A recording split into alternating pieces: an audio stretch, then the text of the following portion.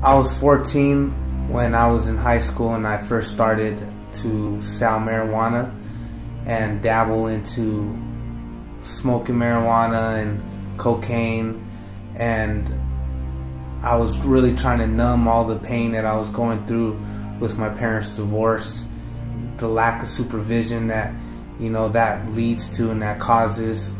I had an older cousin that was big time in the streets, and he used to hustle and sell drugs, and he really took me under his wing when I was younger, when I had no supervision and guidance or direction, and he really just showed me how to make quick money, and I really fell in love with it. And then I went to Tucson High and I just started selling over there, and I had a lot of people that would buy from me. One night I was in my car and I remember I got a phone call, hey, I need a couple ounces. So it was in the kind of rough area, side of town. So I pulled up, my friend came outside, quick hand-to-hand exchange through the window. Then I remember pulling out and I was smoking, I had loud music on, and all of a sudden I see a cop behind me. Then all of a sudden I see the lights. So I put my joint out and I pull over. He sent me to step out the vehicle. I stepped out the vehicle. Then they immediately started searching my car. They found what I had in there.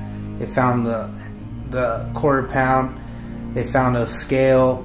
They found $400 on me. They found a box of baggies. So at this point I didn't know what to think. They told me that they're seizing my car, that I was arrested for felony sales. I wasn't really scared at that point because I kind of knew what I was getting myself into when I started. They sentenced me to 3 years of probation with the misdemeanor.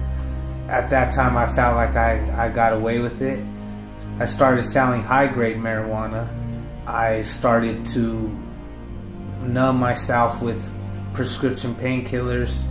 It started out just a weekend thing with the female that I used to date. Then I remember one particular time I tried to stop one weekend and I got physically sick. I was doing a couple Percocet 30 milligrams, one on Friday, two on Saturday. So at that point I was using for 2 years, and then prescription painkillers started to get expensive, $15, $20 each pill. So I started to sell more medical marijuana to supply my habit. Then I just couldn't afford it anymore. And I remember one day somebody introduced me to heroin and said it's a lot cheaper, you can get a lot more, and it does the same thing. So I started smoking heroin and it just spiraled out of control. I thought I had a handle on it, and that's when the enemy, the devil, started lying to me, saying that I can handle it. And the devil plays tricks on you where you think you're having fun and you think that you can do it on your own, that you can control it. And that wasn't the case. It had a control on me. I started waking up sick every morning.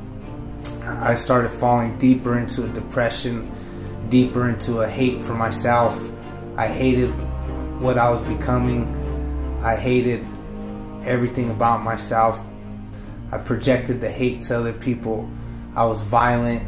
I would sell drugs and be ruthless to the people I was selling to. I was really aggressive. At one point I was just selling medical marijuana to supply my habit of heroin. I started falling deeper into my depression, the hate for myself, the disgust of myself. At this point I was so far from God. God was the farthest on my mind. I grew up with the knowledge of Him. I grew up in a Christian home. My parents were in ministry. but the divorce that they went through at a young age scarred me. The only way I dealt with it was self-medication, and it carried me all the way into the point that I was at, where I was doing an 8-ball of heroin a day. I had no value of life. I had no feelings. I was so numb. I was in a state of bliss at this point. I got reacquainted with a friend of mine from high school that I met while I was in high school, named Daniel, and we started hanging out. He was a union electrician, but he would hang out. He was laid off at the time, so he would hang out with me, and we would sail together and do little things like that. And we got really close. I loved him. He loved me. We were inseparable at this time, and it got so bad that my parents finally intervened in me, and I went to rehab in 2015 in California, and that's when my life started to take a change. And at the time, I really didn't understand, but God had me in His hand the whole time, and I didn't realize this. I was getting clean in rehab. I came out, and the first thing I wanted to do was to see my friend, to show him how good I was, and in rehab they really give you a sense of self-sufficiency, like I can do it on my own, I can stay clean on my own, you know, I don't need anything, I'm gonna be an addict forever, but I don't have to use. That was the mentality. Without Christ, I was relying on my own strength, and it was never gonna work. And when I got out of rehab, it was in February. By March and beginning of April, I was right back just doing a lot of meth. I started hanging out with my friend again.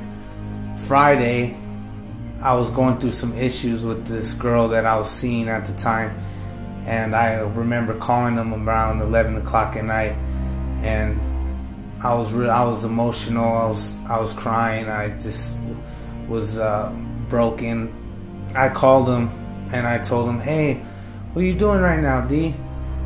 And he was like, "Oh, I'm just hanging out. What's up?" I go, "Hey, bro, I really need you to, you know, I found some stuff out. I really want to talk to you. I really need to hang out with you, bro." I respected him. I trusted him. So I told him, "Hey, can you pick me up in a little bit? I just want to talk to you, bro. I just need to hang out with you." He told me, "Yeah, okay, I'll be right there." So it was around 11 o'clock at night. I stayed up for about an hour or two, then I fell asleep. So I wake up at 4 o'clock in the morning, and to a text, I had like 2 or 3 texts. One of them said, "Hey, they shot your friend D last night in the head." It was kind of like it seemed like a dream. I didn't believe in my text back. Who, what friend, what D? And I didn't get her text back, so I immediately started calling people that knew him, and no answer. I started calling him, no answer, and then finally somebody answered his phone and then hung up. So I realized, oh, okay, he's all right, you know. So I left it at that. And then later on, about an hour or two goes by, and then I started searching the news, and that's when I seen his picture of the car he was driving, and it was true. And I didn't, you know, he was shot and he was killed, and I didn't know how to take that. I broke down immediately. I just fell. God was further from my mind. I just didn't know what to think, and I mean, I should have been there with them. He was on the way to come pick me up, and at this point, you know, word on the street, it was the cartel, and they shot him, and he made it to his car, he got away, and later on down the street he crashed into a Circle K gas pump. At this point my whole heart was broken. I had just talked to him, I just was with him, I just told him I loved him, and I didn't realize that this whole time this was happening because it took his death to bring me to a point where I realized that I needed God, I needed Jesus Christ, I needed his forgiveness. I felt the presence of God just fall on me, and it was like a feeling I can't even explain. It was a unsurmountable peace. It was love. It was his forgiveness. It was peace in my heart. It was, my soul was getting tormented by my best friend's death. It was getting tormented by these drugs. It was getting tormented by hustling and the life that I was bound to. I was a slave to sin, and it had a grip on me that I thought I could control, but I couldn't. And I remember just crying and hearing a still small voice in my spirit say, "Trust me." And then again, I heard it again, "Trust me." And I started crying more, and I was alone, and at this time I just had no peace, and when I heard that voice, I kind of ignored it. I didn't know what to think. And then about a week later, I woke up from a nap, and I remember just having this joy, tears in my eyes, and joy, and just peace, this blanket of peace and love. I had nothing left. I had nothing left to offer, and I surrendered everything to Christ. I fell on my knees, and now I'm free. I've been clean and sober off of marijuana. I've been clean and sober off of meth and heroin, and that's the power of God. That's the deliverance that he offers, and I wouldn't trade that for any other feeling in this world. Just having that peace in my heart and that assurance that I will be going to heaven if I die when I leave this earth. Somebody like me, an addict, a drug dealer, the work of Jesus Christ paid that for me and paid it for other people. And I just encourage you guys, if you don't have a relationship with God or Jesus, if he could do that for me, he could do that for anybody.